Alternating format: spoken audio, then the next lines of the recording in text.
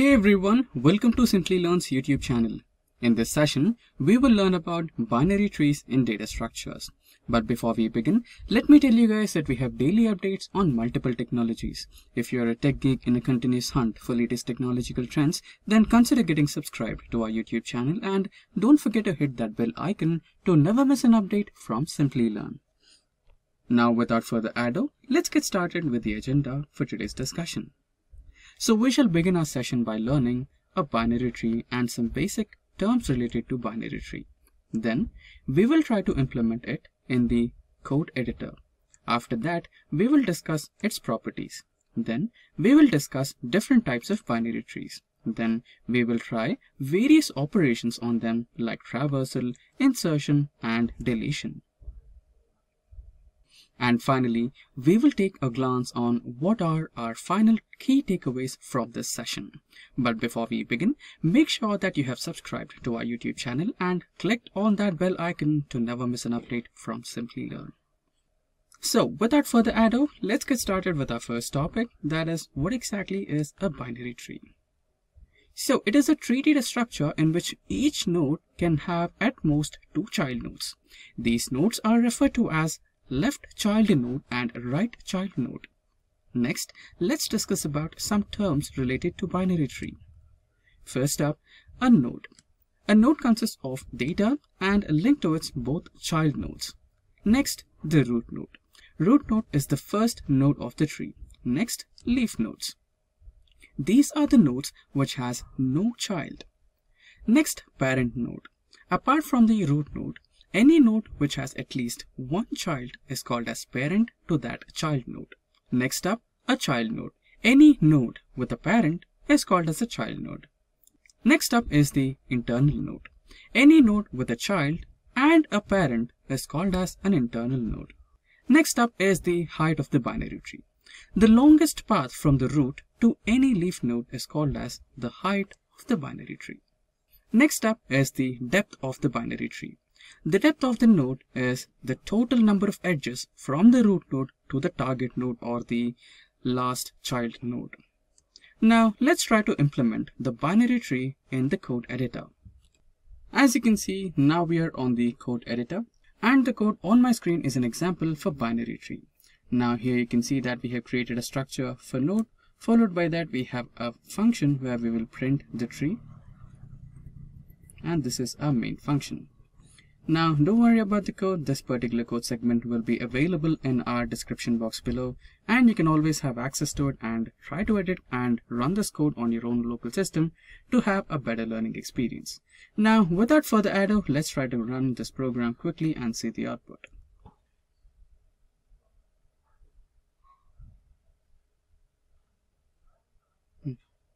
So there you go, the code got successfully executed and here you can see the output of this particular binary tree. Now let's get back to the theory part. So as discussed before, followed by the implementation part, we will learn about the properties of a binary tree. Now let's discuss the properties of the binary trees. First up, maximum number of nodes at a level L is 2 to the power L. Next up, maximum number of nodes in a binary tree of height h is equals to 2 to the power of h minus 1. Next up, minimum possible height in a binary tree with 2 nodes is equals to log of L plus 1 base 2. Next up, the minimum possible level in a binary tree with n nodes is equals to log of L plus 1 base 2. Finally, a binary tree with L leaves has at least log L base 2 plus 1 levels. Now, let's discuss about the different types of binary trees. First up, we have the full binary tree. Followed by that, we have the complete binary tree. Then we have the perfect binary tree. Followed by that, we have the balanced binary tree. And lastly, the degenerate binary tree. Let's discuss about these in detail. First up, full binary tree. A full binary tree is a unique tree data structure in which a node can have either two children or no child. Next, a complete binary tree. So a complete binary tree is another specific binary tree where each node on all levels except the last level must have 2 children, and at the lowest level, all leaves should reside possibly on the left side. The next one is the perfect binary tree. A binary tree is perfect if every node must have 2 children and every leaf is on the same level. The next one is called as the balanced binary tree. A binary tree is balanced if for each node the height of the left subtree and the height of the right subtree varies at most by just 1. At last we have the degenerate binary tree. A binary tree is said to be degenerate if every internal node has only one child. We have now discussed the binary tree, some terms and properties related to binary trees, and types of binary trees. Now we will look into the operations that needs to be performed on the binary tree. So there are basically 3 types of operations that can be performed on binary tree, which are traversal, insertion, and deletion. So first we'll look into the traversal operations. There are 3 different types of traversal operations possible on binary tree, which are pre-order traversal, in-order traversal, and finally the post-order traversal. Now let's get back into the text editor mode and try to execute our example. So right now we are on the text editor, and this particular code is for the traversal operations on our binary tree. And here you can see we have the structure for node, and we have also the in-order function, pre-order function, and post-order function. And don't worry about the code. This particular code will be available in the description box below. And after you have written the code, we have some standard input over here.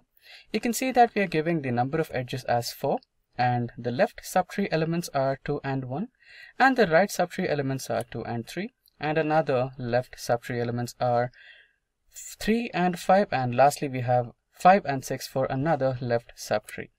Now let's try to execute this code. Now we have already executed the code, and we also have the output over here, and here you can see we have entered the number of edges as 4, and the traversal is in-order traversal, which is 1, 2, 6, 5 and 3, and the pre-order traversal output is 2, 1, 3, 5, 6, and the post-order traversal is 1, 6, 5, 3 and 2. Now let's get back to the PPT. Now we have the insertion operation. And now let's get back to our text editor and try to see an example for insertion operation as well. So on my screen you can see an example for insertion operation. So here we have the insert function. As I said, this particular code will be available in the description box below. Now let's provide the standard input. So the standard input will be 4 edges, and we have 2 and 1 as the left subtree, and 2 and 3 as right subtree, 3 and 5 as left subtree again, and 5 and 6 as the left subtree. Now let's quickly run this code, and there you go, the program got successfully executed, and here we have the output. The nodes got inserted, and it has provided an in-order traversal, that is 1, 2, 6, 5 and 3. Now let's get back to the presentation, and the last type of operation is the deletion operation. Let's quickly execute an example based on deletion operation as well. Now as you can see, we are on the text editor again. Now here the example is for deletion operation. We have the delete function over here. Now for this particular program we don't need any standard inputs, so just let's run the program. So there you go, the program got successfully executed, and we have the output over here. And in-order traversal before deletion, and in-order traversal after the deletion of an element. So the deleted element is element 11. Now with that, let's get back to the presentation mode again. So that's how the element got deleted. Now we have reached to the last part of this session, that happens to be the final key takeaways. So what are the final takeaways? So binary tree is faster at search operations than other type of tree, and it is easier to find maximum and minimum elements in the binary tree. Binary tree does not allow duplicate values, and graph traversal is done using binary tree. It is used to convert the postfix expressions into the prefix expressions. So these were the final takeaways.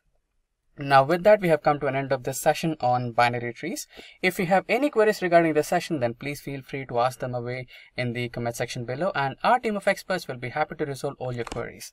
Until next time, thank you, stay safe and keep learning. Hi there, if you like this video, subscribe to the Simplilearn YouTube channel and click here to watch similar videos. To nerd up and get certified, click here.